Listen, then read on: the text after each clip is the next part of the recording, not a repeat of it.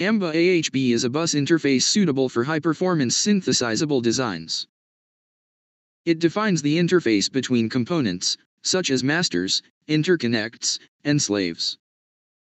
Amba AHB implements the features required for high-performance, high-clock frequency systems including burst transfers, single clock edge operation, non-tri-state implementation, wide data bus configurations, 64, 128, 256, 512, and 1024 bits.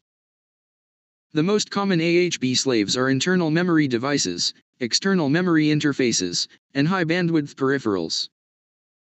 Although low-bandwidth peripherals can be included as AHB slaves, for system performance reasons, they typically reside on the Amba Advanced Peripheral Bus. Bridging between the higher performance AHB and APB is done using an AHB slave, known as an APB bridge. Figure shows a single master AHB system design with the AHB master and 3 AHB slaves.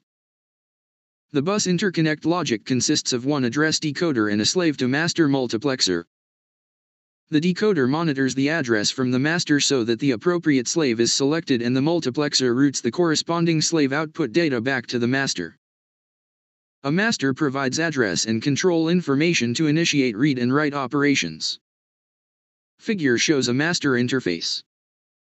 A slave responds to transfers initiated by masters in the system.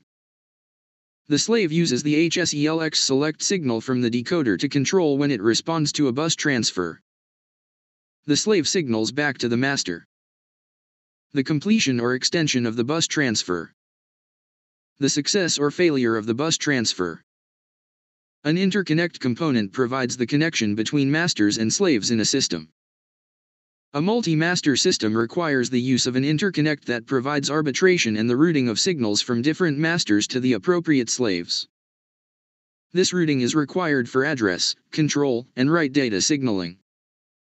The master starts a transfer by driving the address and control signals. These signals provide information about the address, direction, width of the transfer, and indicate if the transfer forms part of a burst. Transfers can be single, incrementing bursts that do not wrap at address boundaries, wrapping bursts that wrap at particular address boundaries.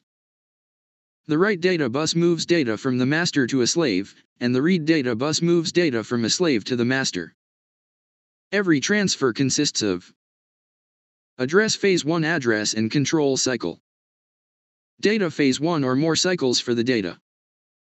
A slave cannot request that the address phase is extended, and therefore all slaves must be capable of sampling the address during this time.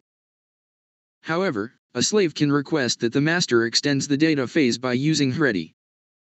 This signal, when low, causes wait states to be inserted into the transfer and enables the slave to have extra time to provide or sample data.